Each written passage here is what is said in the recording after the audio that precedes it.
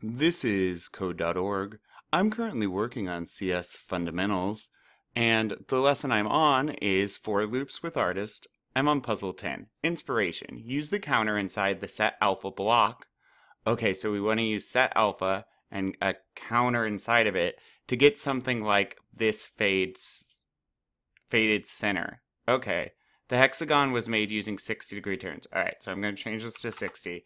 Now, we haven't learned much about the set alpha block in if you're working on the Express course. So set alpha is going to set the amount of pixel, or it changes the opacity. It changes how transparent. Can you see through the item? Can you see through the color? That's what it impacts.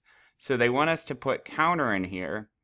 And what that's going to do at first, we're going to only see 15% of a line because we start at 15. So 85% transparent, 85% of it see-through, then 30%, then 40.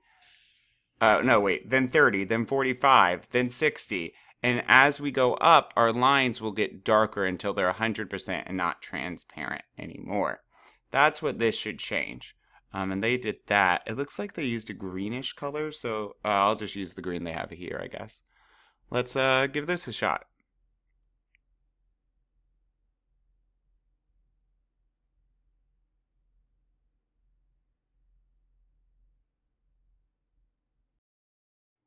Ta-da! It is art.